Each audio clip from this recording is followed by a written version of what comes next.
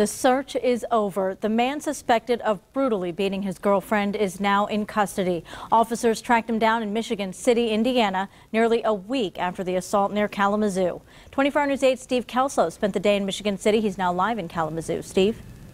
Yeah, good evening. I was actually in Benton Harbor at almost exactly the same time that I got the alert about Arthur Payne's arrest. I was there to pick up this. This is a copy of the 911 call that was made in this case, and you're going to hear more about that in just a second. Since I was fairly close, I drove to the address of the arrest in Michigan City to learn more.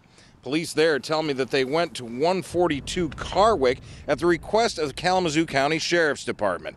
They say they were able to arrest Payne about 10 o'clock this morning, Indiana time, without incident. In the driveway was a blue Lincoln Town car that is registered to victim Stephanie Jansen. That car is also mentioned in the 911 call as the car Arthur Payne took off in.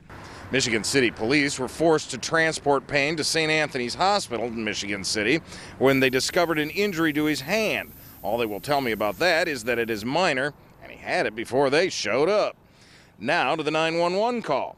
It was made early Thursday morning, just before 2 a.m. by Alice Jansen, the victim's mother, after her 9-year-old grandson discovered his mother had been beaten. And because of where Alice Jansen lives, the call went automatically to Berrien County Central Dispatch, who then called Kalamazoo.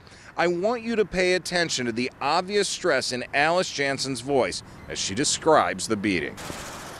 My grandson is on the phone. His mother has been beaten. He said that her teeth are out. She's bleeding. She has been assaulted. By who? Her boyfriend.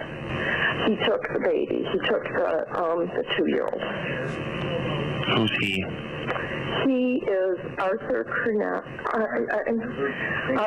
Payne.